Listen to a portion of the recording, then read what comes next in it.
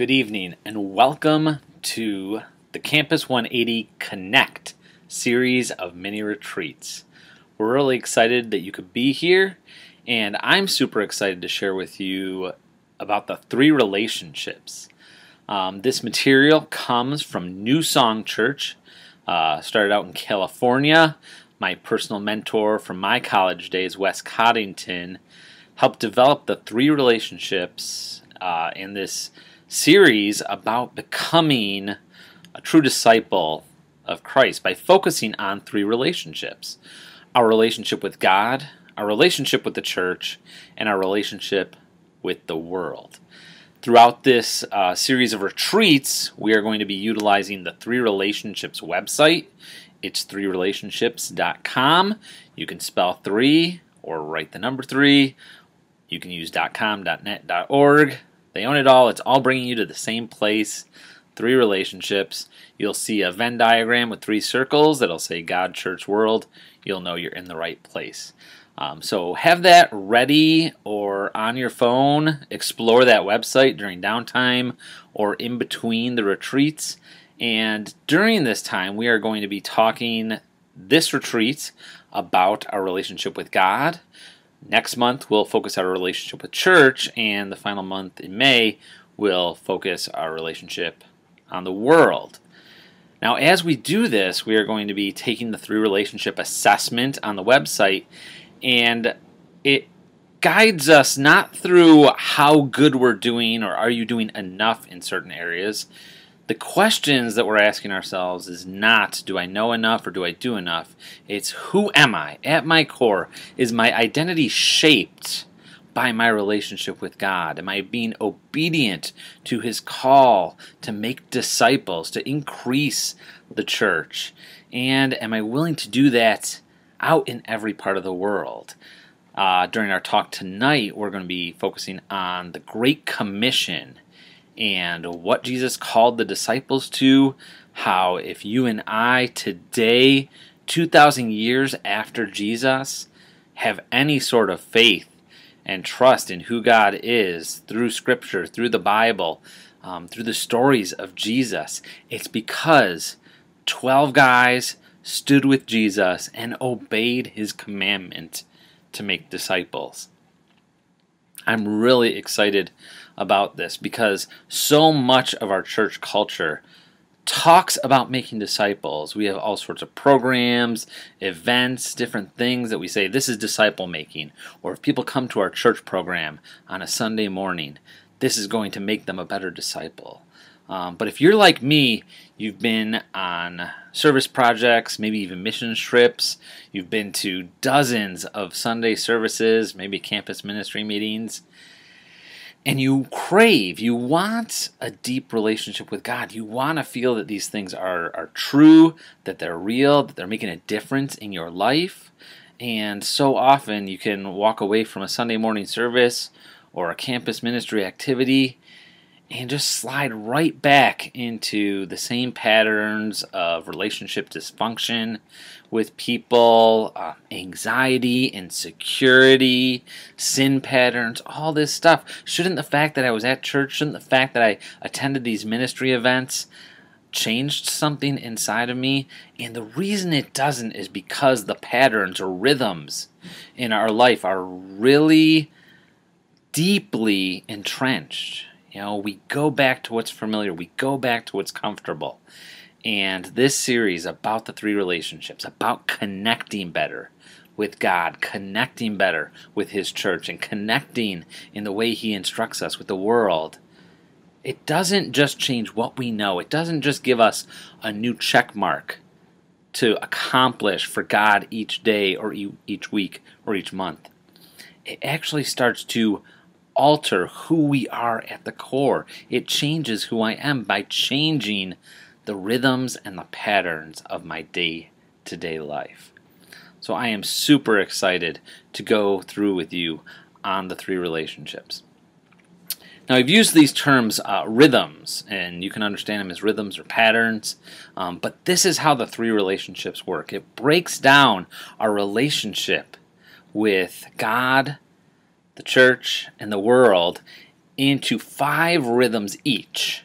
So tonight, as we discuss our rhythms with God, our relationship, what that dynamic looks like, what's the give, what's the take, how do I take all these things that church has been telling me to do, I feel like I should do, like praying, reading the Bible, sharing the gospel, going to church regularly, all these different things that I feel compelled to be a part of, that I've been doing.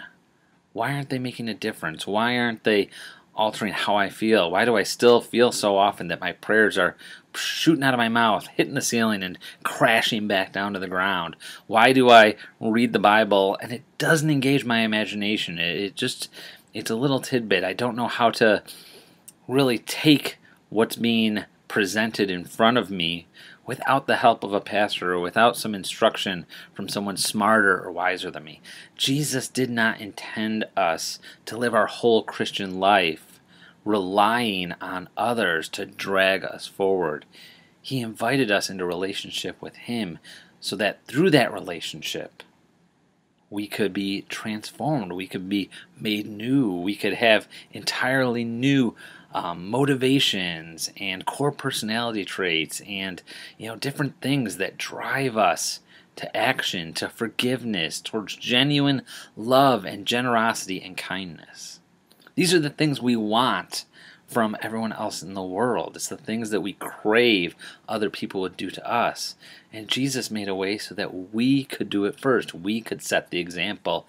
And because of our relationship with Him, and because we come back to the church, the body of believers, we get what we crave because that body is functioning well, it's in a good rhythm, then we can go out into the world and invite them into relationship with God and invite them into relationship with the church. So these rhythms, tonight we'll talk about our relationship with God. Then you'll do the assessment on the 3relationships.com website, and you'll get evaluated not just in the area of God. All 3 areas you'll be evaluated with, and you can look ahead and see where you are, but in your small group time, before the main talk, you'll just share with your leaders and with your fellow group members. What has my relationship with God been like? What is my relationship with the church like? What has made it good? What has made it hard? What has made it difficult? What's my relationship with the world? Do I tend to trust things that the church says more than the world says? Or vice versa? Does the church make me suspicious of the world? What's going on in these dynamics? What are the rhythms I've recognized in myself? So your small group leaders will kind of ask questions to develop those things more. You'll only have like 5 minutes each to share, so be thinking about it already. What's been my relationship with God? What's been my relationship with His church? What's been my relationship with the world? That's going to generate some really deep conversations for you.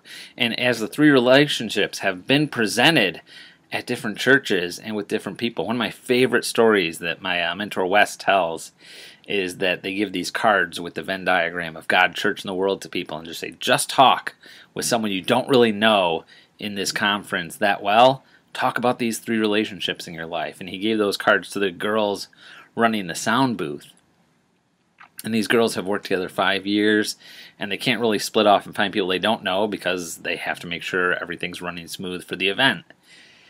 And they came up to us after the event was over, and they said, we've worked together for 5 years, and that right there, that 10 minutes of sharing what our relationship was like with God, the church, and the world, that was the deepest spiritual conversation we've ever had with each other. And they knew each other. They served together. They were being obedient to their church. They were being servicing. They were being generous with their time. They were being obedient. They were checking stuff off their list. But here, 5 years in, because of these questions and what it means and what it reveals about us, it generated a deep conversation and a deep connection. And I hope it does that for you guys in your small groups too. I know it's strange on Zoom and Discord and distanced by the internet and these kind of imitation ways we do community now. I hate doing this pre-recorded thing on this camera right now. If you could see the setup around me, it is a mess. Just setting up cameras and lights and microphones.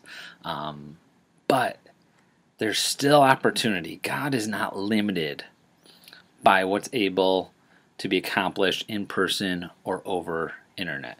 He's not limited by a perfectly peaceful and quiet place to focus on Him or a chaotic, noisy space.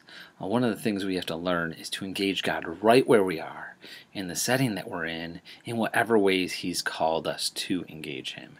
And so I hope that this retreat tonight and the next two really engage your imagination on, can I have a deeper, more authentic, more vibrant relationship, connection with God? Can I actually be engaged with the people of His church in a way that feels like I'm in a community with my brothers and sisters? I'm in a family that has the same sense of values, the same core identity, the same... Can I just be in a church where we like each other? Sometimes that seems like a lot to ask. And then can I see the world not as something hostile, not as something dangerous, not as something tempting, but a place that God has called me to love, called me to grow, called me to work in and reach out to, because it's not that they're lost, it's not that they're eternally separated from God yet. God's call for us is to invite that world into the church and the church into relationship with God. And these are the rhythms we want to see you develop. So take your time seriously. Do the assessment the best way you can. You can kind of fly through it pretty fast when the time comes, and you'll be given time in your small groups. But engage with what we're talking about in the three relationships.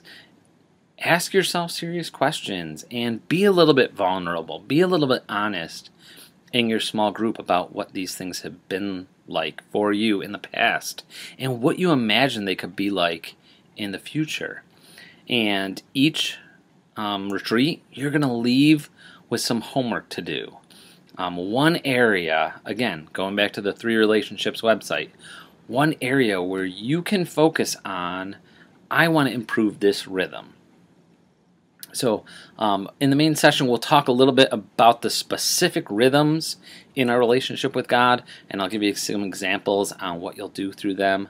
But as you're with us at this retreat, be open, be honest, be a little bit vulnerable. You got some nice distance because of the screen, because of Discord, between you and everyone else. But just open up and be open to God. Challenging you, challenging the way you've thought. I mean, if you can do church and ministry your whole life and feel like you agree with everything that's ever presented to you, I feel like that's a form of Christianity that's catered to your preferences and not designed to help us be obedient to Jesus. And that's what it's all about. Jesus did not call us to comfort. He did not call us to conformity. He didn't call us to success even. He called us to obedience. He called us to faithfulness. He called us to love. And those three things, faithfulness, obedience, and love, they're going to challenge us. They're going to stretch us. They're going to make us uncomfortable because there's going to be people that you don't want to love. There's going to be people that you don't want to be generous with. There's going to be people in the world and in the church, and sometimes even God, that you get angry with. And that's okay. Part of the rhythms is to deal with the hard emotions of a relationship. And we'll talk about that a lot more in the coming retreats. So buckle up, good luck, and we are praying that this Connect series of retreats moves you deeper in your relationship with God, with the church, and with the world. Have fun.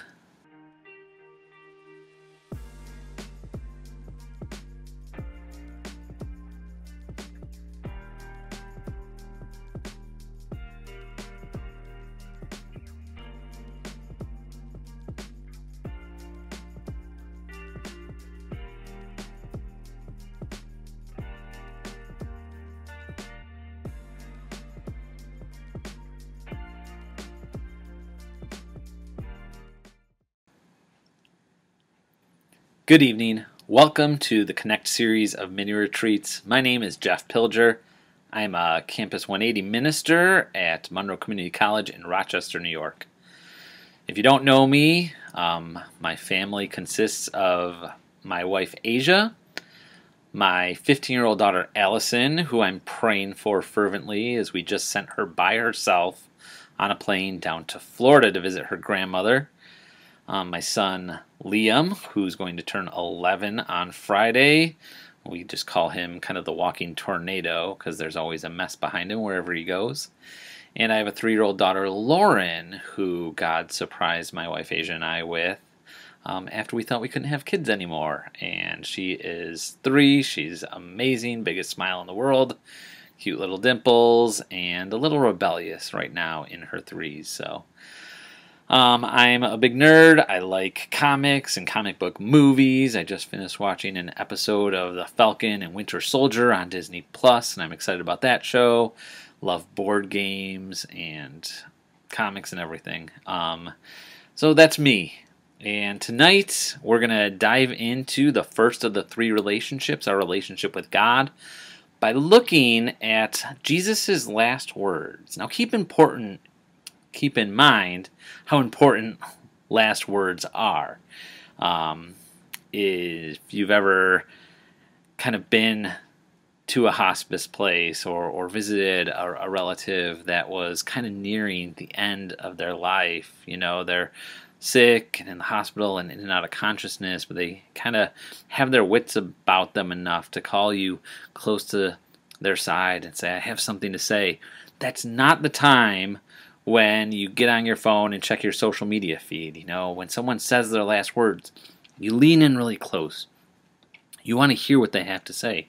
And Jesus' last words to his disciples were instructions for what he wanted them to do after he wasn't going to be physically with them anymore. And before we get into those last words, which are found in Matthew 28, so you can be getting your Bibles or Bible apps and flipping over or scrolling to Matthew 28, I want you to think about starting a new job. If you've had a job for any sort of organization, there's like certain training that goes with it. Sometimes they'll pair you up with someone that's doing the job that you're going to be doing, so you learn the ropes and you see how it's done a bit. But usually, before you're totally ready, the training wheels come off and you're tossed into it.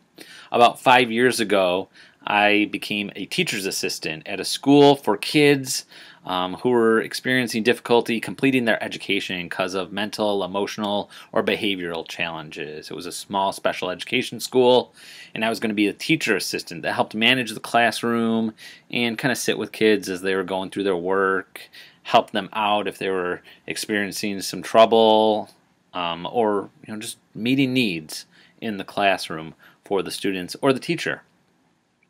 And I did my 2 weeks of training, and it wasn't about being a math teacher assistant. It was about the organization. It was about trauma-informed therapy.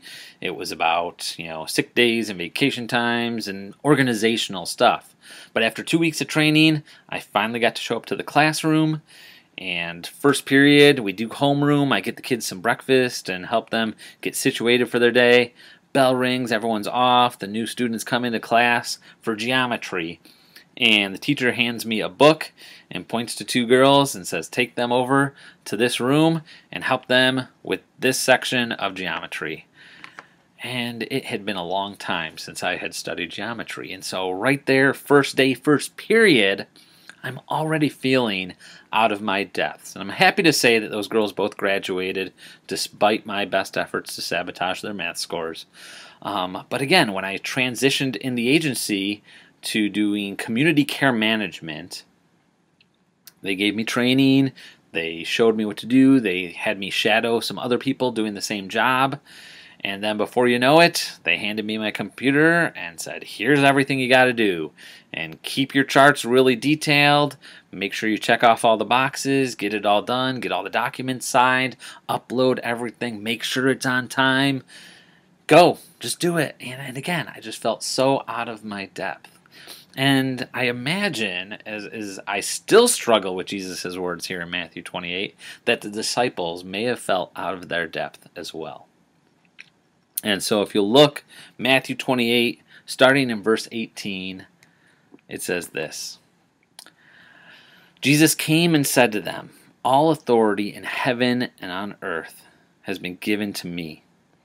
Go therefore, make disciples of all nations, baptizing them in the name of the Father, of the Son, and the Holy Spirit, teaching them to observe all that I commanded you, and behold, I am with you always, to the end of the age." Again, last words, important words.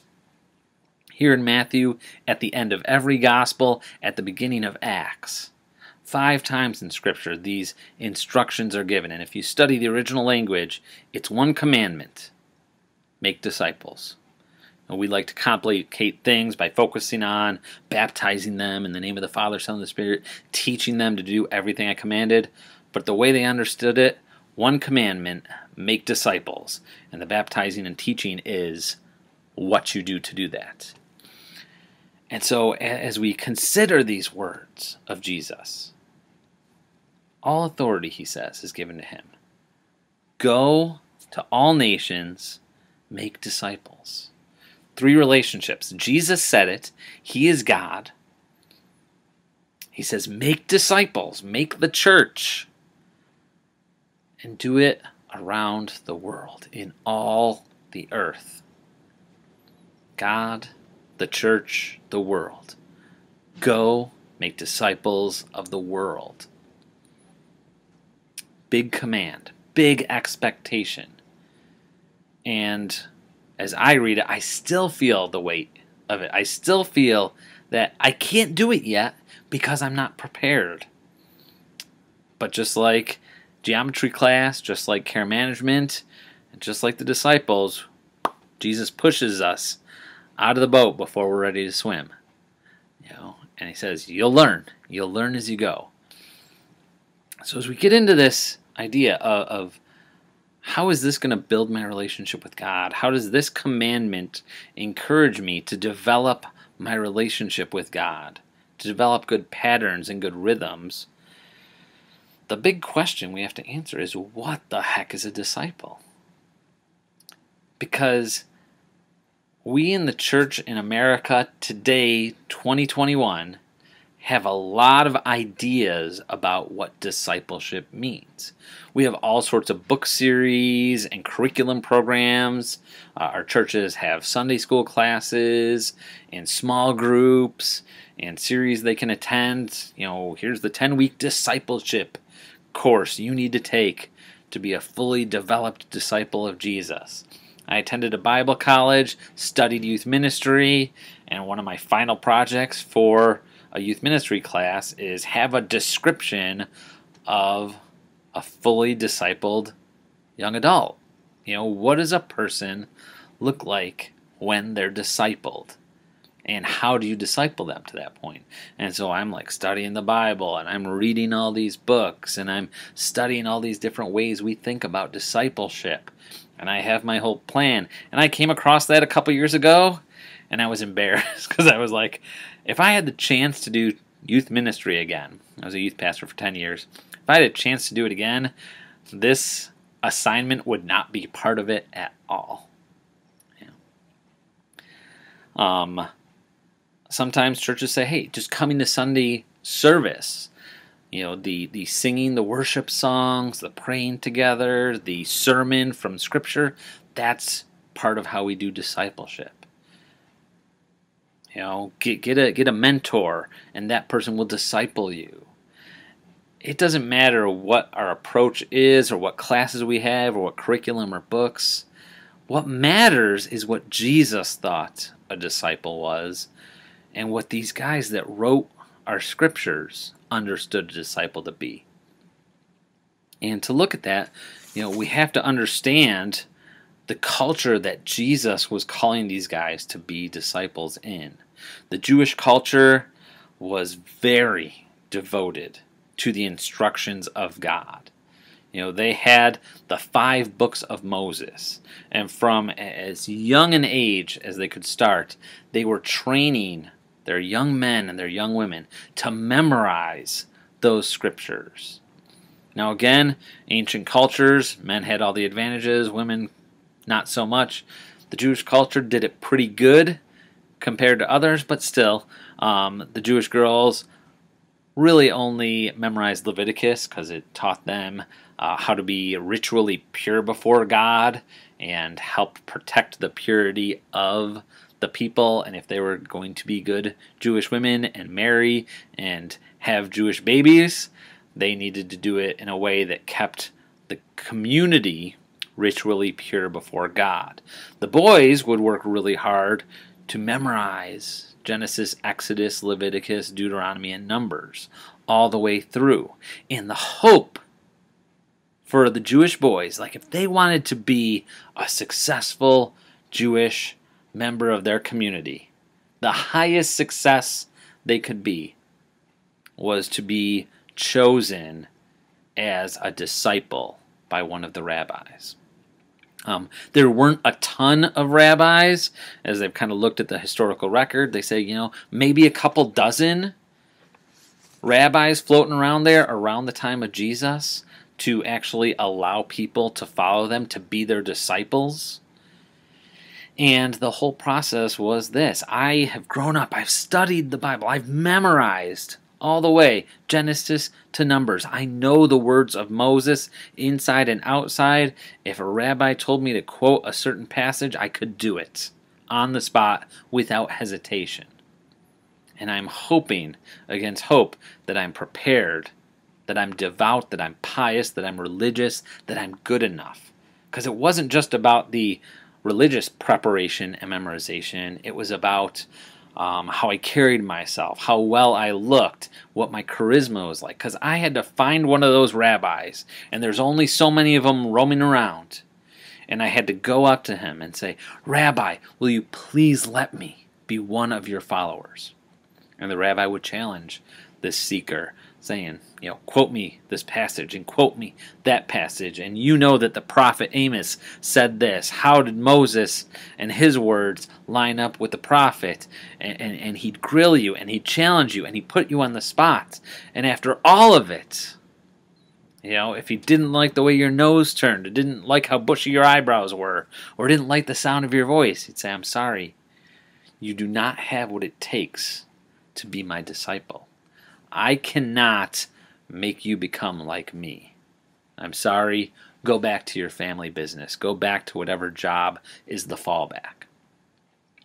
But on the rare occasion that you answer every rabbi's questions exactly right, and you're tall enough and good looking enough and have enough presence and gravitas, and the rabbi says to you, yes, you I can make something of. You, I can help you become like me. That was a huge deal. That was the biggest deal. The best way to understand it is to think about it in terms of someone trying to make a professional sports team nowadays, right? I grow up, I love Bills football, if you're a football fan, or the Yankees, if you're into baseball. There's probably someone in soccer who's famous that's worth following if you're into that. But your whole life, you're just like practicing, and all your free time, you're out in the yard, you're at the field, you're on the youth sports teams and on the high school teams. You're just dedicated that someday I'm going to be there. Someday I'm going to be on the TV. I'm going to be signing the autographs. I'm going to be making the winning plays. And when you're the 1 in a million kid that gets that opportunity, it's not just you whose life has changed, it's your whole family. And that's how it was for these Jewish boys and girls. The Jewish boys that got selected to be a disciple of the rabbi, it changed everything for them and their extended family. This was it. You've reached the top. You read about the Pharisees, the Sadducees, those guys. Some of them had been chosen as disciples, and a lot of them hadn't been, but they just aligned with these religious parties to kind of complain about the Roman oppression and argue between each other about what the passages from Moses meant and all this other stuff. But to be a rabbi's disciple was enormous. And discipleship was just, how can I be like you? How can I do what you do? How can I act like you act in every way of your life? And it's just a dedicated follow and watch and mimic. Follow and watch and mimic. Follow and watch and mimic over and over and over and over again. And then at some point, this rabbi says, you have been elevated and you are now a rabbi from me. And now this person gets to go and be the judge that turns away all those that aren't good enough. But for the one or two or three just perfect candidates, invite them to follow along and be their disciples. And this is what made Jesus so radically different. You know, Jesus says at one point to his disciples, you have not chosen me, but I have chosen you. Because it was completely on its head for the way that everyone else did rabbi-discipleship relationships. Everyone else, if you got up the guts, if you thought you had what it took, you approached the rabbi and begged him to take you. But Jesus, wandering by the lake, sees some fishermen over there and goes, they have what it takes to be like me and to do what I do. And he calls them away. Leave your father's fishing business, drop the nets, forget the fish, come and follow me. And this is just so mind-blowing, out of this world, that they did it immediately. Matthew, a tax collector, an agent for Rome among his own people, considered a traitor, taking taxes, collecting for himself and for the Roman government from his own people. Jesus stops and says, I know tax collecting is a good gig for you financially, but I want you to come and follow me. And Matthew does. He drops it, he leaves it behind to follow Jesus, because this is life-changing. This changes everything they thought about their future. To be called to be Jesus' disciples is so radical, so incredible, so miraculous and fortuitous that it changed everything they understood about themselves and everything they thought about their future. And this belief Jesus has in people, that you can be like me and you can do what I do. This is exactly why over and over and over again in the Gospels, they're going along and the Gospel writers tell us that the disciples were arguing about who was going to be the greatest in Jesus' kingdom, because Jesus believed in them in such a way that they thought that they were going to be the greatest. They knew they were going to be the greatest. Jesus then says, hey, you're going to do greater things than I do. Now, how is anyone going to do greater things than Jesus does? I just read a devotional on this. It said, it's not about the substance being more significant. It's about how much more impressive it is. It's the difference between Jesus could do three-point baskets on a basketball court all day long, and it just, gets old because he's just racking up points and defeating the opponent all day, all the time. But when the kid that rode the bench gets called in because no one else is eligible to play at the end of the game, and it's all tied up, and he makes a three-point buzzer beater, that we watch over and over and over again. Jesus made the three-pointers easy. This guy, in a clutch moment, did something that we would consider greater because of the circumstances. And the fact that Jesus called these disciples and everyone that is their legacy, that believed because of them, and calls you and me to be his disciples, to do greater things than he did. We're the kids on the bench that are making three-point shots at the buzzer. When we are obedient and someone's life is changed because they got to interact with us. Someone's life changing because they got to interact with Jesus makes sense. But someone's life changing because they got to interact with you and me, that's wild. But that's exactly what we're called to do what he did, to be like him, to be his disciples. So how are we going to participate in making disciples? How do we be obedient to Jesus? How do we become like him? Well, the same way that a disciple became like his rabbi. We follow, we watch, we imitate. We follow, we watch, we imitate. What did Jesus do? Well, guys, there's no substitute for it. You got to read the Gospels to see what Jesus did. You got to read the Gospels to see how he interacted. You have to understand, Jesus was a storyteller. Jesus did not answer questions directly. We live in post-age of enlightenment, right? We live in postmodern America. We have all these resources, all these apologetics trainings. We know how to argue. We know how to debate. We know how to Google an answer to a question. We get trained and indoctrinated with an answer for absolutely everything. But when Jesus was asked questions, he never gave direct answers. He either answered with a question or he told a story and then asked questions.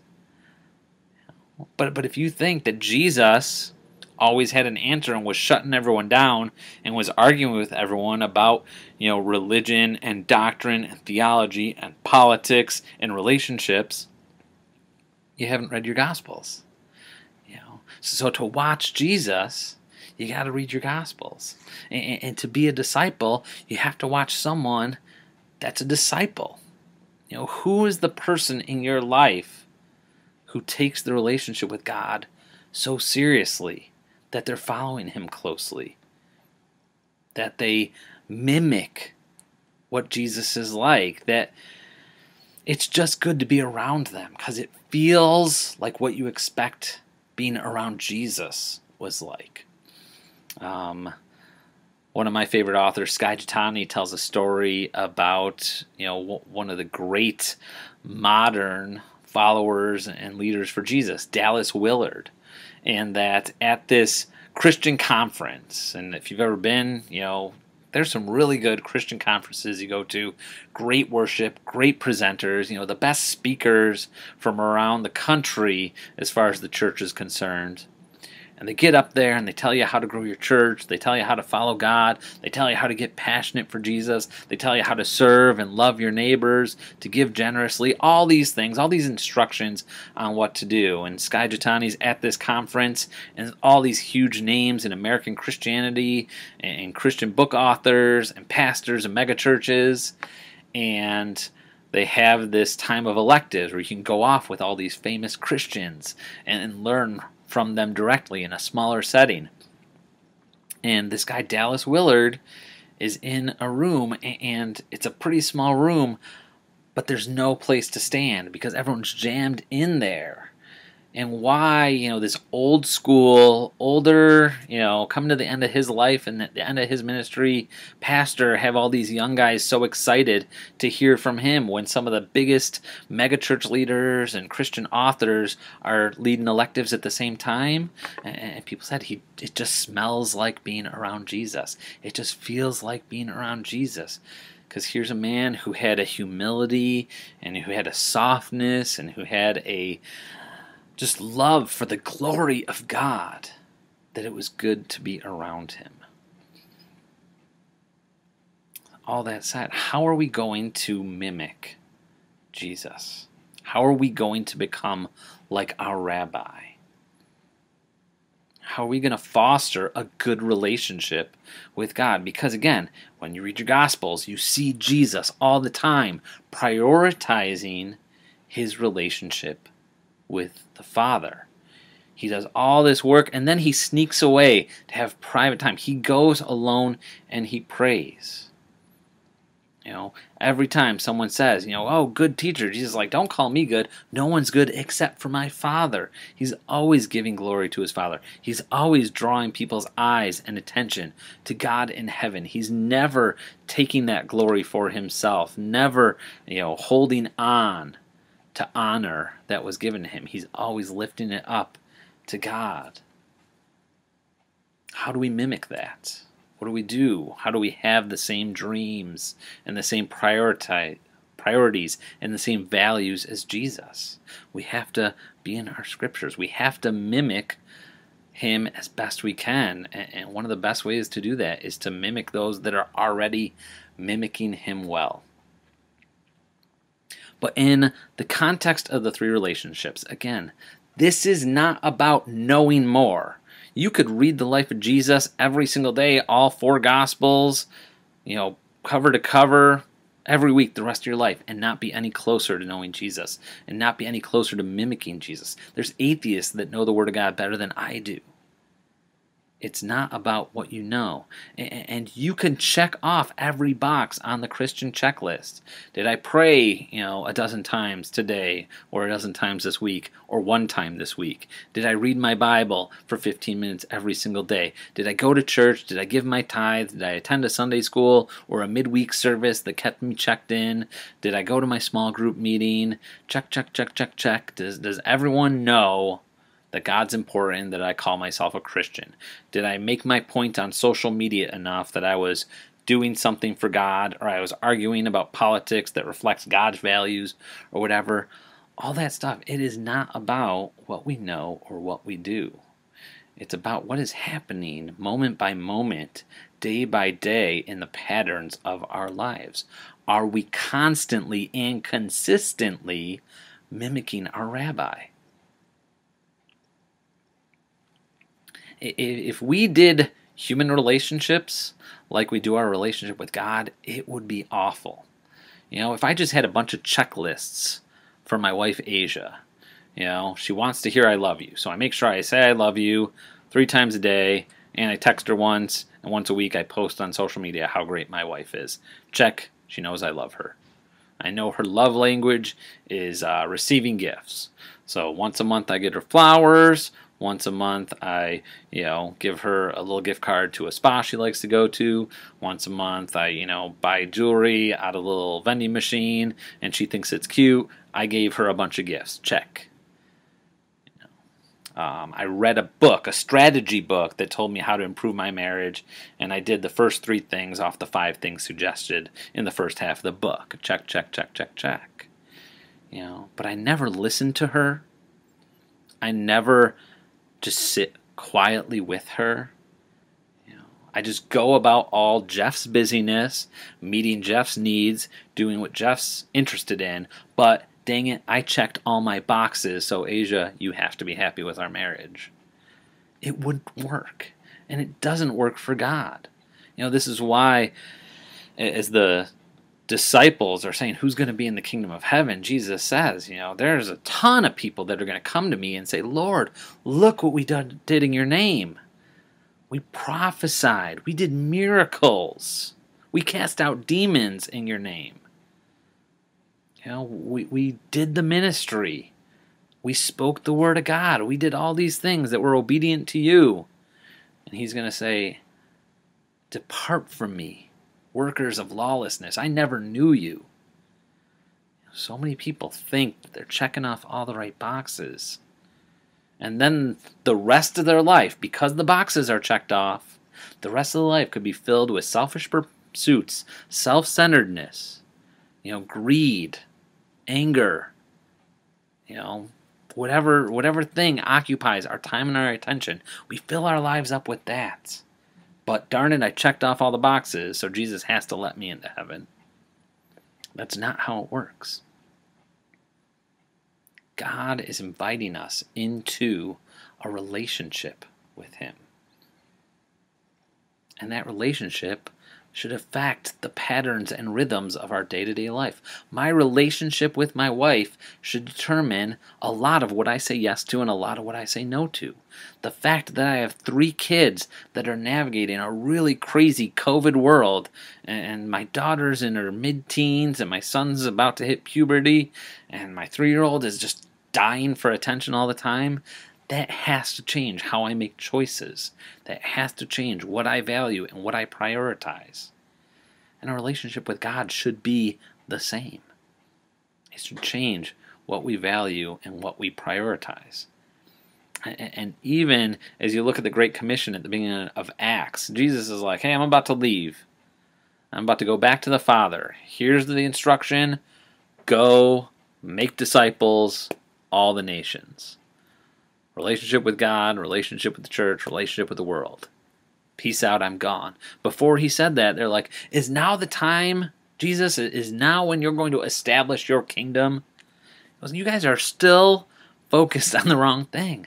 You're trying to determine if this is the end days and trying to determine if this is the sign of the second coming or whatever. I'm giving you a job to go into all the world and to turn the world into the church and to make sure that church has a good relationship with me, with my Father, with the Holy Spirit. Don't worry about the governments. Don't worry about the politics. Worry about imitating me with all the life you have left. Go make disciples of the world. How do you and I make it so that we're not just checking off boxes? So that when we come to the end of our days, when we have spoken our last words, there's a confidence that we are spending our eternity with God because we've spent our life with God. We have a good relational rhythm with Him. I'm going to consult our 3 Relationships website to look at the 5 areas of rhythms with Jesus. So here they are in order. Maybe I got these up on the screen, maybe I didn't. But they go like this. The first rhythm that we should have in our relationship with God is a passion for God. A passion for God. How do you and I get a passion for God, or how do we determine? It's real simple. Passion equals Jesus is the center of my life. I am a nerd for my wife, Asia. I say it all the time. She is my favorite human. My favorite person is Asia. I'm passionate about her. I'm excited to be with her. I say good things about her when she's not around. I say good things to her face when she is around. If my kids are disrespecting her, they are going to feel the wrath of Jeff. I'm passionate for her. How are we passionate for God? Is Jesus the center of our life? Are we nerds for Jesus? Are we talking about good things when we're not talking to Him and when we're praying to Him? Are we worshiping Him for how good He is? Have you thanked Him for who He is? Have you honored Him for all of His attributes? Or is Jesus just a word on a bumper sticker or something that you post on Instagram every now and again? Do you have passion? I lack passion. This is one of my low areas. Passion for God is a low area. And so how do I develop stronger passions? There's a whole list of things on the 3 Relationships website that can recommend how to develop more passion for Jesus.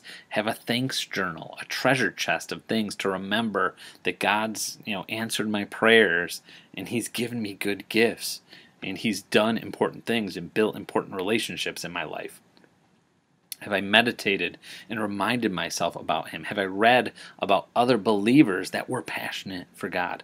How do I develop my passion for God? How do I make Jesus the center of my life? Next rhythm is Scripture. And again, this is not check off, I read the Bible. The question is, in the rhythms of my life, is my life directed by the Bible? Is the fact that I have opened up the Scriptures, that I've read it, that I have imagined it happening, that I heard the instructions of the prophets, of Moses, of Jesus Himself. I read the Sermon on the Mount. I understand the points He was making. And it challenges me on what I do, on how I react to situations. Scripture, is my life directed by the Bible? So passion for God and Scripture and prayer. Conversations with God overflow to every area of my life. That it's not just something I say before meals. It's not something I do just before bed. I do those things because I am genuinely thankful that God gave me taste buds to experience food, and I am genuinely thankful that He's given me a comfortable place to rest my head at the end of the day, that He built rest in as something that our bodies need and crave and enjoy. But as I'm, driving to work, am I distracted by whatever podcast I'm listening to or music's on, or I don't like the song, so I'm switching it up and I keep switching and switching, or am I taking moments to go, God, as I'm heading into work, help the work I do honor you, or God, just thank you that financially I'm more comfortable because you blessed me with this job. It changes. The conversations with God overflow to every area of your life. Passion, scripture, prayer. Not about what you know, not about checking off a box and what you do, but about the rhythms. Do these things make a difference? Number 4 is obedience. I listen to the Holy Spirit and obey. My pastor, Bob Reeves at Calvary Assembly, says, you can't experience the Holy Spirit as a person unless you treat Him like a person. So often we imagine the Holy Spirit is like the Force from Star Wars, and I just need to tap into Him a little bit to give me some encouragement or to do this miracle or to make this thing happen. But I listen to the Holy Spirit and I obey Him. And then number 5, identity. I understand who I am in Christ and I live accordingly. I have formed my life. I have formed my identity around being obedient and faithful to Jesus. Have I done these things? Have I made these things happen? These are the rhythms. Passion, scripture, prayer, obedience, and identity. These are the things that should change the way we live, change what we do, change how we act, change what we value. I tell my kids, know your values. Know what's important to you so that you can make good decisions in the moments that you're called to. Because if your biggest value is I want people to like me or I want, to get my way, we're going to do certain things. But if my value is honesty is important, kindness is important, generosity is important, those are going to change what I do, how I act, how I behave. And so as you go into your small groups tonight, you look at the assessment, you answer questions. Answer honestly. Be authentic with how you're doing for what's going on in your life right now. This isn't an assessment of who you are 2 years ago or when you first came to Christ. This is an assessment of where you're at right now. Mark yourself accordingly and see how it rates you on your rhythms. Maybe you'll be surprised that your obedience is actually really high. But your scripture, your engagement and letting the Bible direct your choices is low. And so how can I use the 3 Relationships website to build up a rhythm of letting Scripture inform my life? Letting it teach me and guide me and change the decisions I make. That's the challenge before us. Jesus said, go make disciples of all nations. How do we do it? By being good disciples, by mimicking our rabbi. How do we do it? We watch. We follow, we watch, we imitate. We follow, we watch, we mimic. Over and over again. How do we do that if Jesus isn't here today? We get in our scriptures. We see what He did then. We find the people in our churches, in our communities, that are the best representation of who Jesus is now. We get near them. We follow them. We mimic them. This is our call. This creates authentic faith in us. It doesn't reduce us to just robots that follow everything that it said, and I can't smoke because that's not Christian, and I can't drink because that's not Christian, and oh my gosh, I can't imagine having sex before marriage because I learned about that in youth group and all that. Important stuff. That's what Jesus wants for you. That's what he expects from you. But He doesn't just want you checking boxes. He wants your life to be filled with Him over and over. Have a rhythm with Him where you draw close and then you go and do what He says. And you draw close again and you go and do what He says over and over and over again. Again, your relationship with your significant other, my relationship with my spouse. I can't just be linked to her arm in arm every day all the time. There's times when we come together. There's times when we're apart.